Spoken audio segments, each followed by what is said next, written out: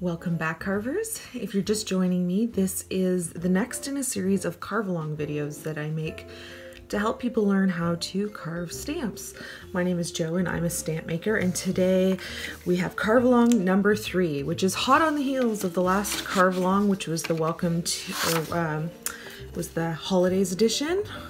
This one is the final holidays edition, and I have 2 different sizes on the Carve Along page of designs that you can try out, either for a smaller card or bigger one, or you could even scale these on your computer to make a size that works for you.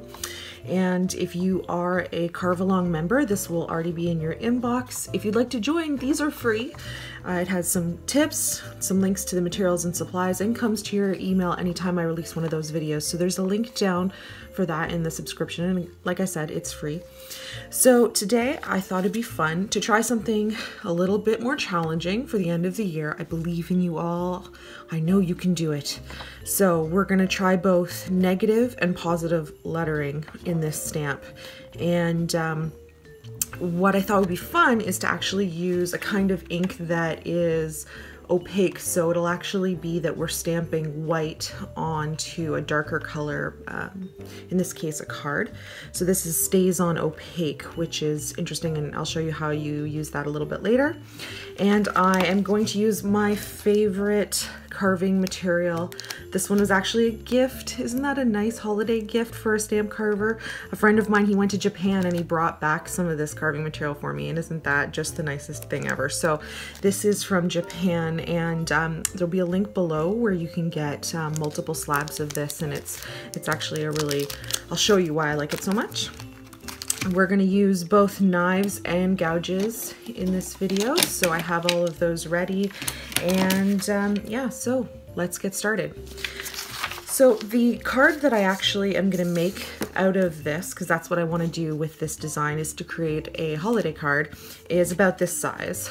And I got this, I think, at Michael's, and it's green on the outside, nice and white, and I think that this size right here will look great for it. So I'm going to carve with this one. If you're really nervous about carving these letters, don't be, but you can try a larger size. It's easier to carve the letters when they're bigger than when they're smaller, so you can try this one instead. As always, my favorite way to get a design onto rubber is with my acetone method with a laser printer. So I'm just going to put this aside. What I have with me is a little bit of acetone. I printed this using a Brother printer. You can check out my blog or other videos if you want to see how to do this if you haven't done it before. But essentially, as long as you use the right type of toner printer, you can actually use just regular acetone, which I have here, to transfer it onto the rubber. So this stuff, so you can, whatever carving material you'd like to use will work. I just thought it would be nice to use my favorite one because this is the holidays. So this is a really cool version of rubber. It's actually black, the bulk of it, and then it's, I know it might look white, it's actually a really light gray.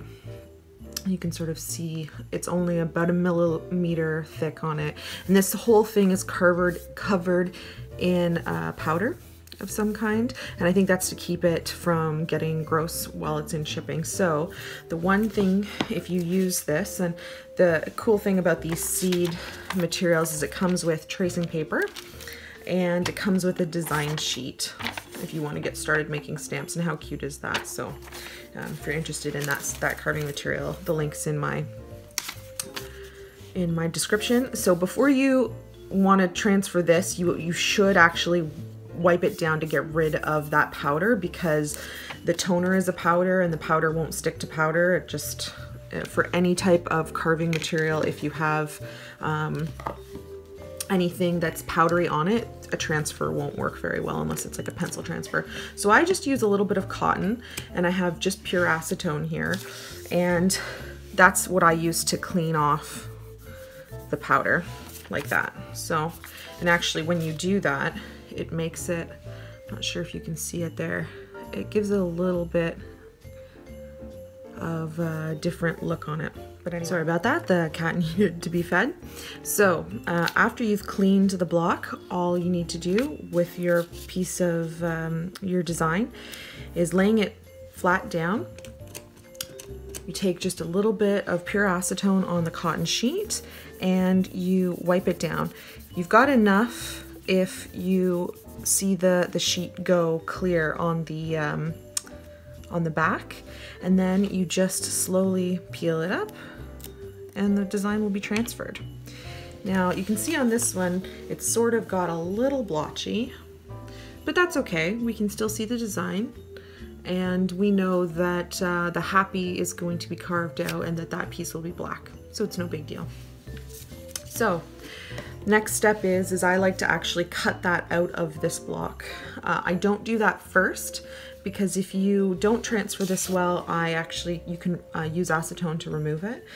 But in this case, it worked great. So I've just got a regular, this is an Olfa brand box cutter that I use, and I am going to cut it on my cutting mat like that. Put that aside for another project.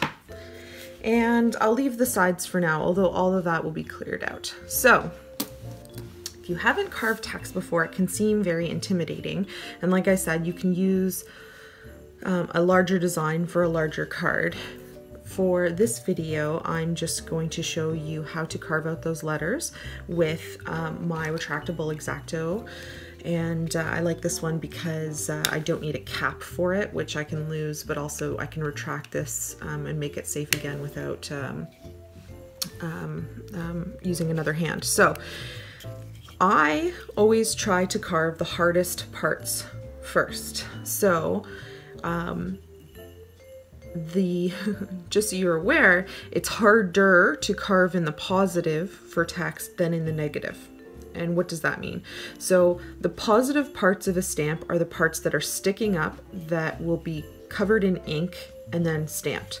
So when we're done this stamp, the holidays is all going to stick up into the air so that it can be covered in ink. The happy is the opposite. We're carving that into the rubber so that the surrounding area, so the parts carved away are the negative space and the parts left are positive space. Okay, so there's a technical language. In essence though, it is easier to carve pieces out because you don't have to worry about these little pieces getting wiggly and falling out. So if you want to, you can carve that part first while I'm carving this one if you feel a little nervous. I carve it the opposite way, and here's why. Let's say I mess up a whole bunch of this. Then I'll know that right at the start, and then I can, you know, cut that away and reuse this piece because again, this can be, the design can be removed with a little bit more acetone, and I can save the rubber. But if you're living on the edge, feel free to cut that first. So how do I cut my letters? I do that, I have another video about this, and it's in essence, it's like what Michelangelo said, you just cut the pieces away that aren't the letters, and the rest remains. What I do, and this, I've got another technique for swirly letters, but in essence, I like to do all the cuts that are on one side of the letter first, and then I turn it 45 degrees and continue cutting. So if you watch what I'm doing right now, I'm cutting 45 degrees in a slant away, and I'm doing all the tops, the top edges of any of the letters. So the top edge of this D, and then the inside top edge of that part that has to cut out, and the little piece there. It's always important when you're carving with a knife to cut on an angle away from the design, and so that you're not going underneath the design. If you do go under the design, you're going to sort of destabilize the design, and it'll make it harder to, well, the stamp could come apart.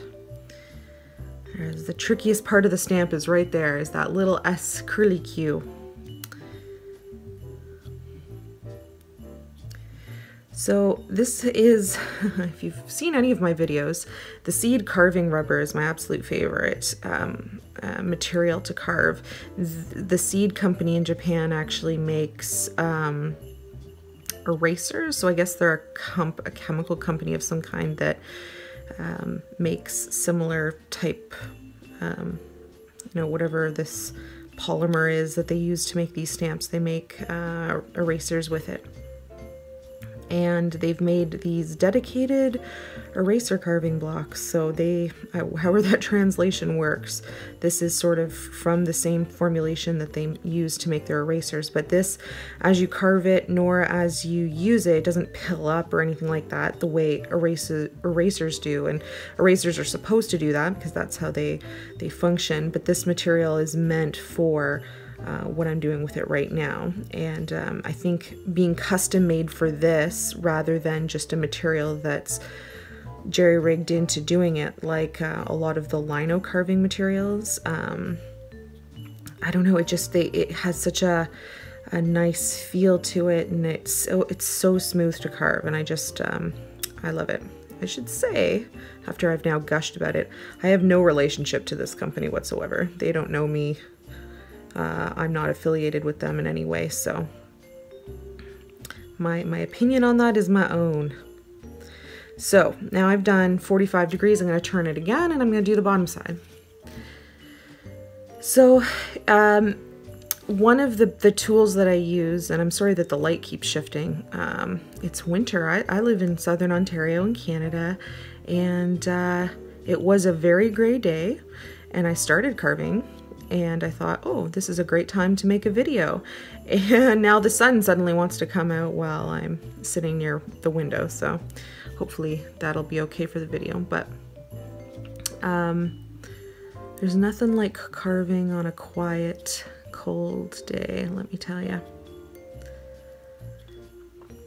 But yeah, so for carving letters, if this is intimidating you, or if you're carving along and you're having trouble here, the best thing you can do is practice, and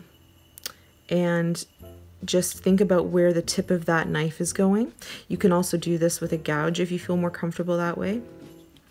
And beyond practice, lots of light and a magnifier. So I can't more strongly recommend having a magnifying light on your craft table that you can use while you're carving.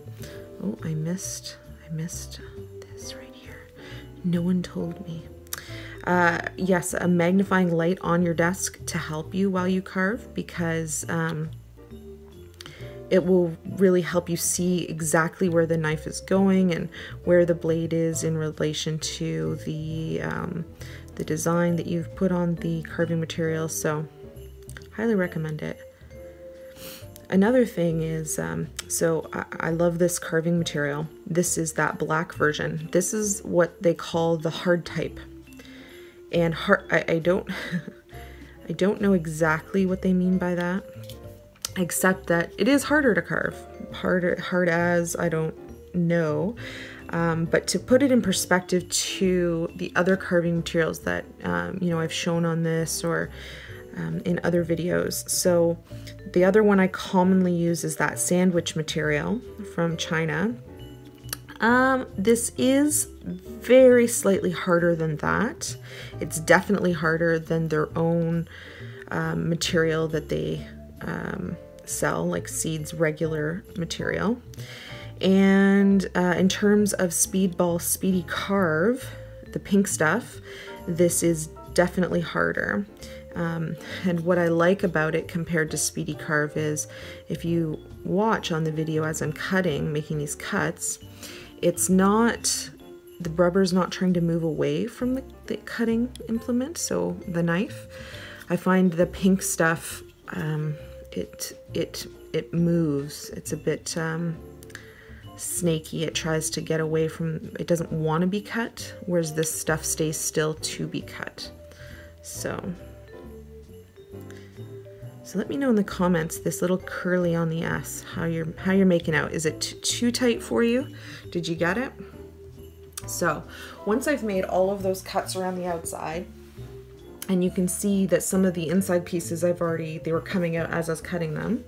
Then you go around the outside, and this can sometimes be the harder part because you might want to stick this in too far. So as I'm sticking this knife in and it's going this way into it, you got to consider where the cut was that went out that way. And you're making a V, and you want the bottom of the V to be out away from the letter, right? We're carving away in a 45-degree angle. So you're doing it you're making the second cut around the outside. So the knife, you can feel as you cut it, you want the bottom of that V to be away from the positive part, if that makes sense. And basically, this is both easy and harder because you got to make sure not to cut underneath those sections, and you can go around and just sort of liberate all the rubber from around where you would now carved.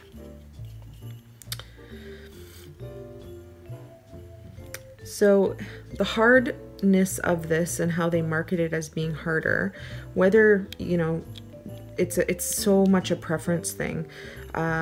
You know, I made a recent video about speedy cut and how little I think about that material. But, you know, there's others out there who love that stuff and who use it all the time.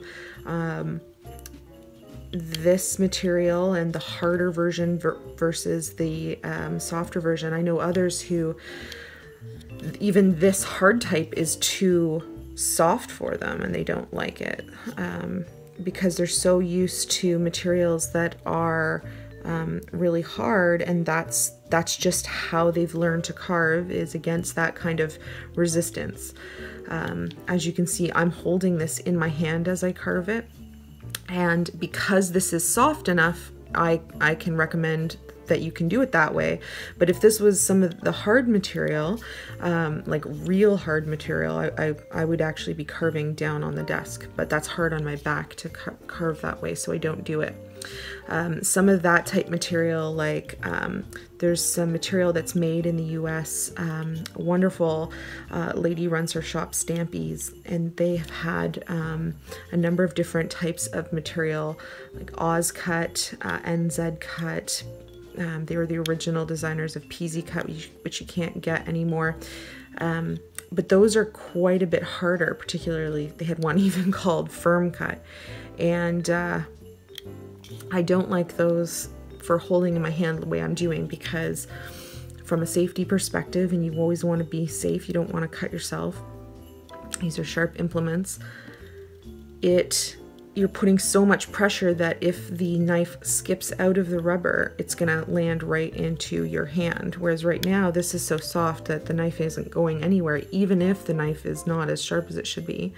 But like I said, I always recommend using a new or very, very sharp blade for doing these kind of carvings. Sharp knife is a safer knife. So just food for thought. Do you have any carving material that is your favorite? Let me know, because I like to try new ones. I'm always on the lookout for new carving materials. I will literally pay ridiculous shipping fees to have carving material come to me from around the world. I love trying new stuff. There's some material out of Germany, and I think it's blue, and I think it's called fractal or fractus or something along those lines. Have any of you guys tried that? That's on my to-do list to try. I also, oh geez, what else is out there I haven't tried yet? Yeah, I'm always on the search for new carving material.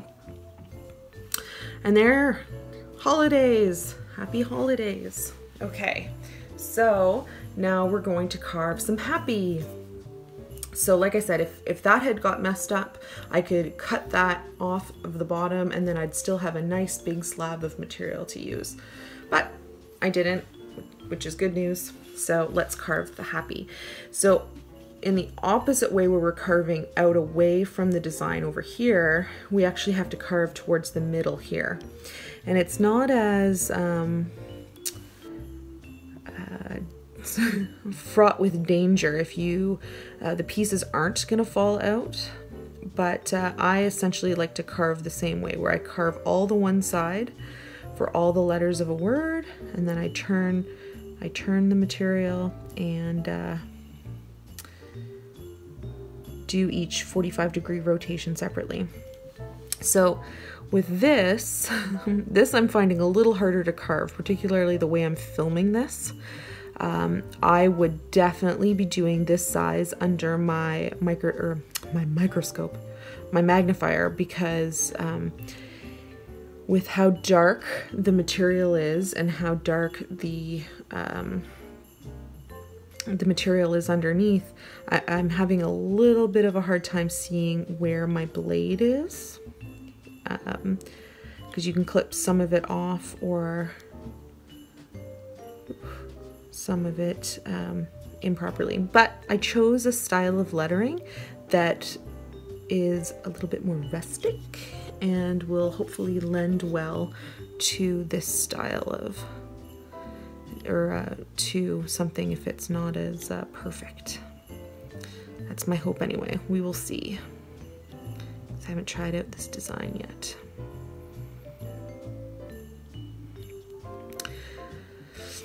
So the reason I carve one side of a letter at a time for all of the letters and then turn it is that you waste a lot of time turning it and readjusting and getting your hold and your see, and as you get some of this done, it'll all come out.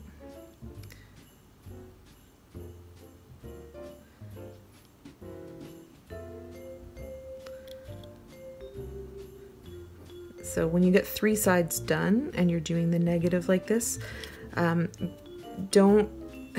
try not to see these pieces. They really want to come out, but you don't have that last cut done on the last side.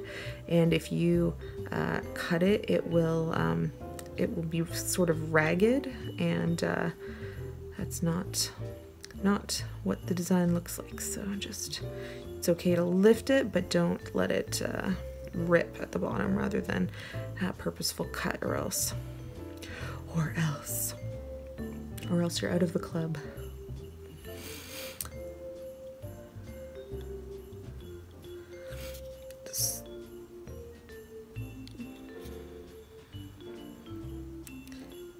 So winter is on its way where I am in Canada, and it's getting cold, but the snow hasn't flown yet. That's coming soon, I can tell. You can smell it in the air. I love going outside at this time of year and people have got their fireplaces going.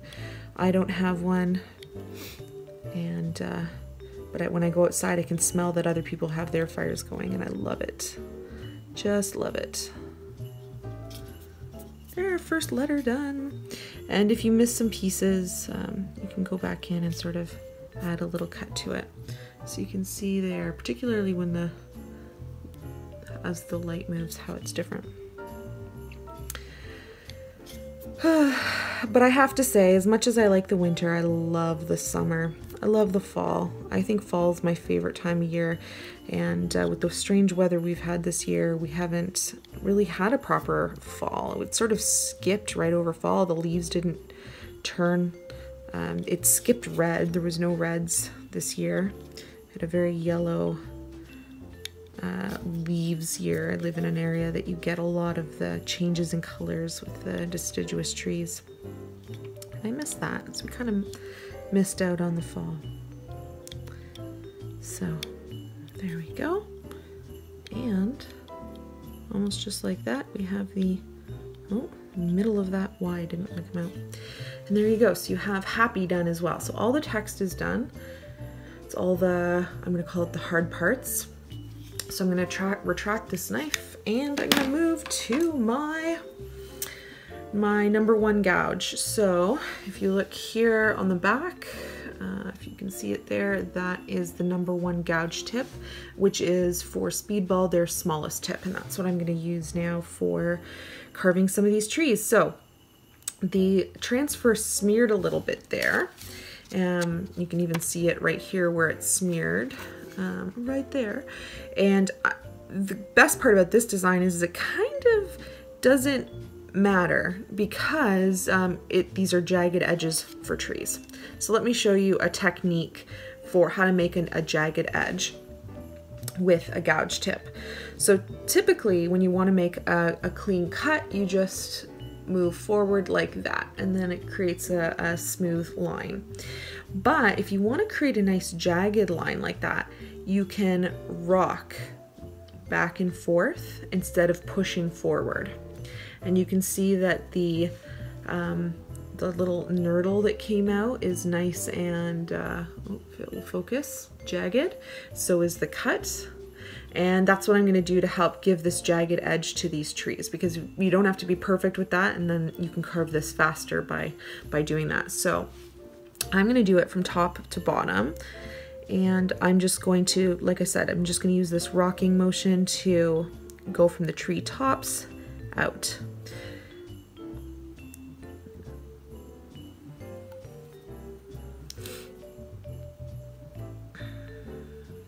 I don't so much mind winter, like I said, it's the spring. It's when it's cold and damp and kind of gray for, you know, long periods of time.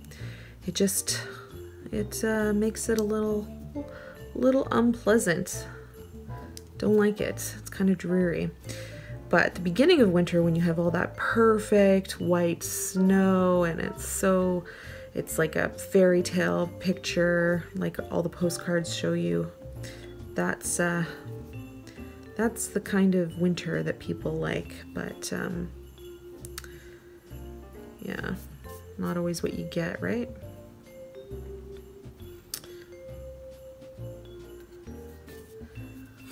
But I know based on the subscriptions for my videos, and also I get a bit of a tracker to show where people are from, that there are people subscribed to this and who are watching these videos from all over the world. And I know a lot of places in the world, they don't have the 4 seasons like where I live. And I've always wondered what that's like, to live somewhere where you don't get winter and then spring and then this weird fall and all the trees dump their leaves, start again for the next year.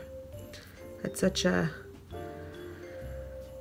staple of how I and other people around here live, and other people don't have that. I think that's really interesting. If you live somewhere that you don't get the seasons, you must have some kind of seasons, different times of year. Tell me about it. I'd love to hear.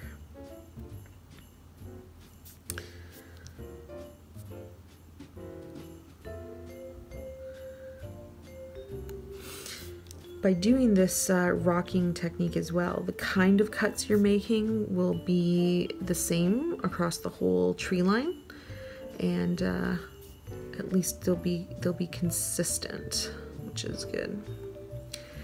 And the good thing about this design is that it's not about having perfection, because these are sort of silhouettes of the tree.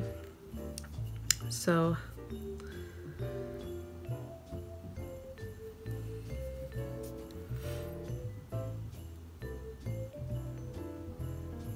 you can rock harder back and forth, or just little wiggles. Make a different type of.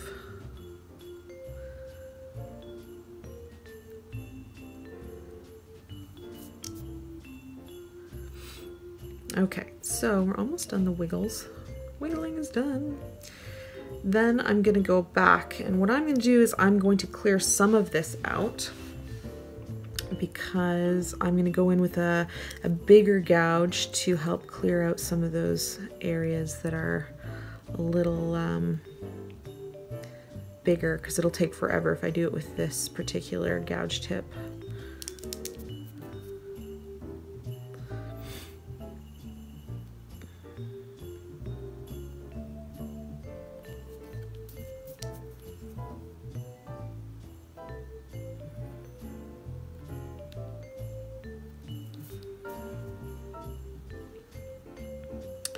So if you haven't been to my channel before and you've been carving with speedball gouges and you're like, what on earth is that chick using as a handle? I am actually using a calligraphy pen handle. So if you do a lot of stamp carving with the gouges, there is a metal grill. It's a hashed kind of turny thing. It's a locking mechanism to help hold the gouge tip in. And if you're holding the gouge like I am, your fingers are on it. So this is what that looks like. It's on this hash here. And that, after a while, when you're carving like this, it hurts. It'll leave, like, you'll get a blister or get really sore fingers. And it's because this is actually meant to be held like this, where you're holding this in the palm of your hand and pushing through really hard materials for linoleum. And it's not really ergonomically designed to be held like this. So I use this, which is a handle for the Speedball calligraphy pens they make, which the calligraphy nibs have the same type of holding, like the flange part of it, and it fits so to fit into the calligraphy pens just as easily. And because I'm using soft material here, I certainly don't need the end of the gouge handle the way the regular linoleum ones are. So you can just put it in one of these.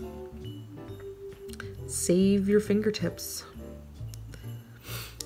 I used to get very sore.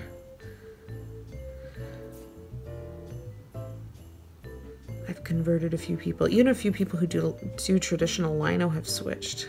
It's just so hard on your hands. If you're listening, Speedball, could you make a comfort grip? That'd be very nice if you did. A lot of people would be very happy with that. Okay, so I've gone around some of those edges to clean that out. But I am going to go and use this one that I just showed you to get rid of the rest. So this is the number 2. Ooh, see that? You can see it's written on the back there, number 2. Normally for clearing, I use a number 4. It has a flat bottom, but getting set up today, I didn't grab it, and this is the one that probably most people have. It's hard to find the number 4 tip.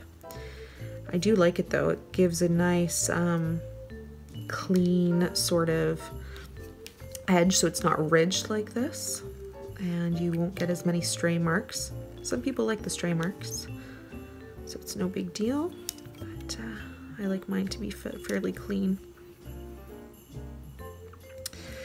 And yeah, so now's the cleanup part. So everything's been carved at this point, and so you're just spending some time cleaning out all the sections that are positive at the moment but need to be negative for the stamp to work. So that's all I'm doing.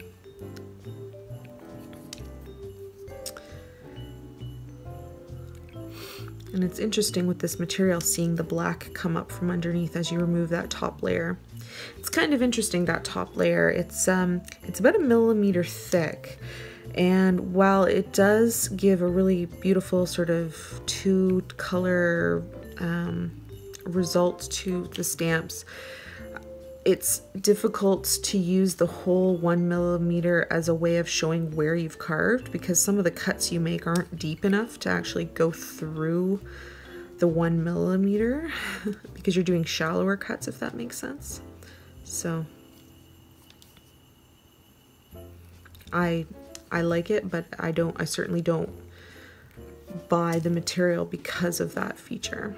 So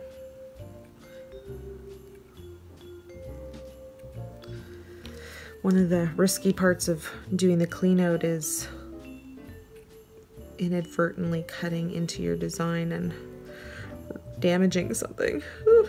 I've done that before. Oh my gosh.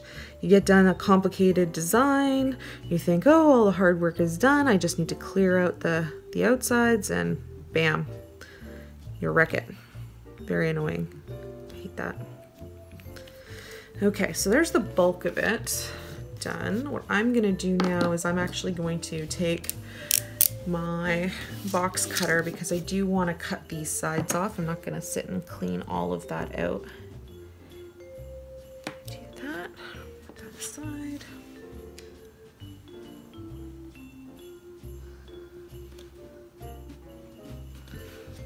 this aside.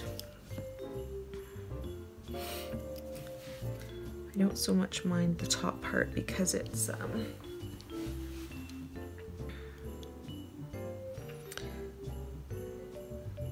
the good thing about how soft this is it's really easy to clean out some of that jagged stuff with a nice box cutter because it gives a longer blade than the X-Acto blade. So the X-Acto blade I use is the number 11, and that's the number 11 blade. It's the standard size.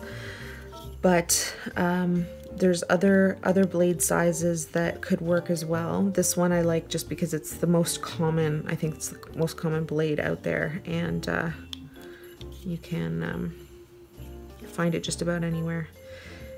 And I like the angle of the blade. So just cleaning out some of these remaining bits, and then I'm going to do a test print.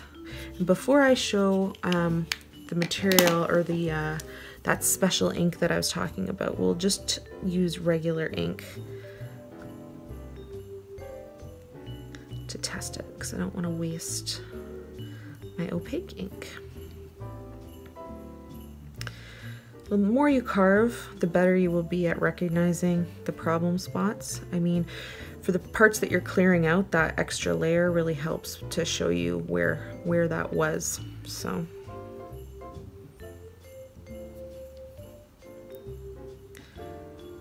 okay, so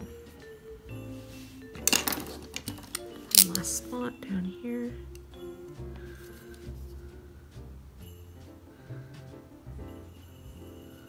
Okay, so let's test that. I'm going to just dust all this up and out of the way, like that. All right, now I am just going to use the back side of this as scrap paper to do my test print. And I've got just a light color here for the test print.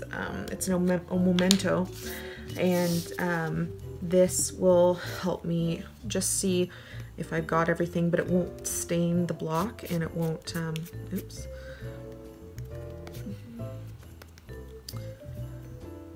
It won't interfere with the white after, because I don't want to wreck the white ink pad.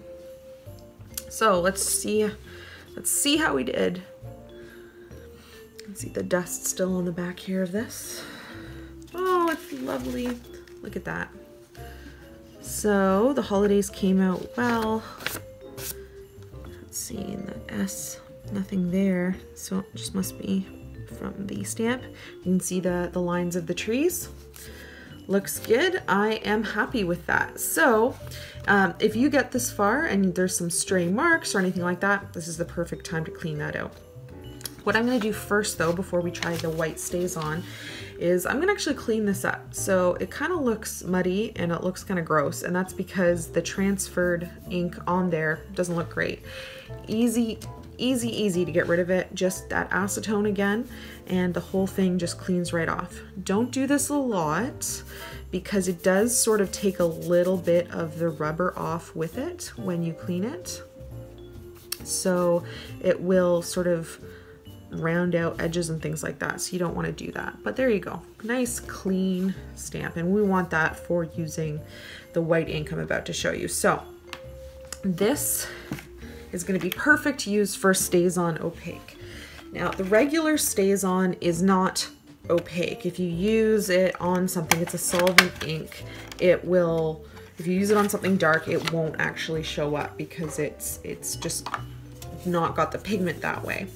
And if we're going to put something on this green cardstock, it's going to not really show up very well. I want this stamp to be inked white on there. So how does this work? This is got a little bit of a technique to it because it's not like a regular ink pad. I keep mine in this box because it keeps this with this. So how does this work? Basically, it's really easy, but it's just an extra step. You have inside of it, you've got this little scrapery piece here.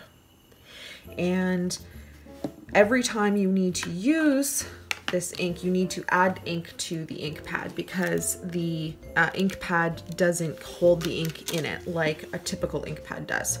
So I am going to take the inker, and this is it's all permanent, so you want to make sure you don't get this on anything. And I'm going to put some ink on here like that. Put a lid on this. Then I'm going to use my little scraper that came with it, and I'm going to use that to spread it evenly over the ink pad. Now, if you saw, my ink pad's a little bit, it was a little dirty looking. That's because of that ink transfers that I've done in the past. This is a solvent based ink, and it will pull that toner transfer off. Now, just like any other ink pad, you want to cover the stamp with it. So do it like that. You can't see because that part is white, but you can see that it's covered even some of that there. I don't want to get it on my my mat here, so I'm going to put this here and use that, because this stamp block is actually bigger than the card. I'm gonna line it up. I'm gonna stamp it. Oh, I got some on my nail. That means I'm going to have white nail for a bit. And let's see how this turned out. There it is. Happy holidays. So there are some tricks and techniques to get it lined up well, but I'm very happy with how that came out. And there it is. So happy holidays, guys. I hope if you have some time off on the holidays, you get carving. I'd love to see some of the things you do. If you're interested in this video or more videos like it, make sure to subscribe, and you can sign up for my free Carve Along. There's a link down in the description below. So happy holidays, everyone. Take care.